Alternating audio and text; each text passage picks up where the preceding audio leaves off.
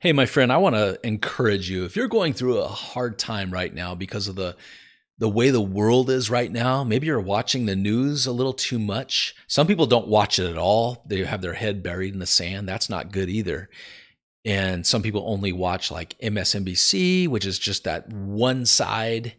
And then some people only watch Fox News or Daily Wire, which is the other side.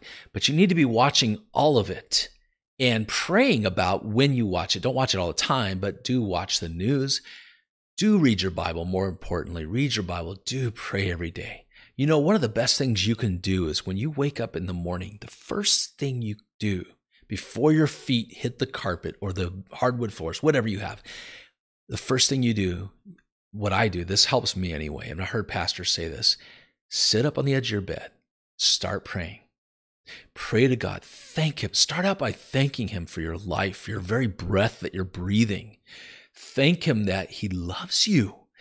Thank Him that He cares about you. And He's made a way for you through Jesus, His Son. He shed His blood for you. And He died on that cross, that horrible death. But yeah, He was raised from the dead, and you will be too. That's the promise. Thank Him for all of that, you guys. And then what I do, and this really helps me, but right after all that, raise your hands up in the air and ask Him, please fill me with your Holy Spirit.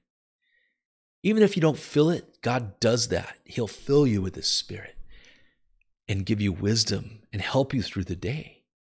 And it's like God's pouring that olive oil into your soul and your heart to give you strength for the day. And then pray for your loved ones and your friends and even your enemies. This helps me tremendously, you guys. It's made a huge difference in my life. And I'm saying it to you to help you too. Now, here's another thing you want to do. You also want to go to bed. You want to fall asleep in prayer. So important. I had a friend named Fritz, this guy that used to work with me, a contractor, really older, a lot older guy. He was like, I think he was 83 when I first met him. But he used to talk about how he would pray himself to sleep every night. And he had a smile on his face. He said, it's the best way to go to sleep. And you know, I heard a story. He died not too long ago, and his son told me this. He said that his pastor was there on his deathbed.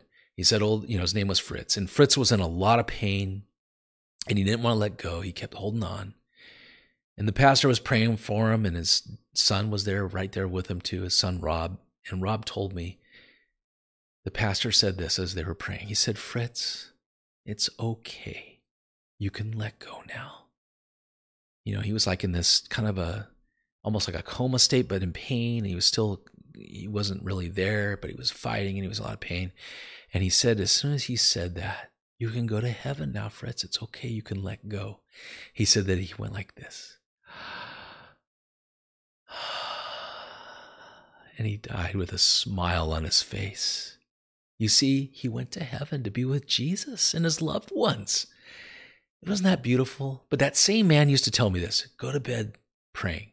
And Billy Graham said that too. He said, I like to go to bed praying. I seal myself in God, seal myself with Him, talking to Him as you fall asleep.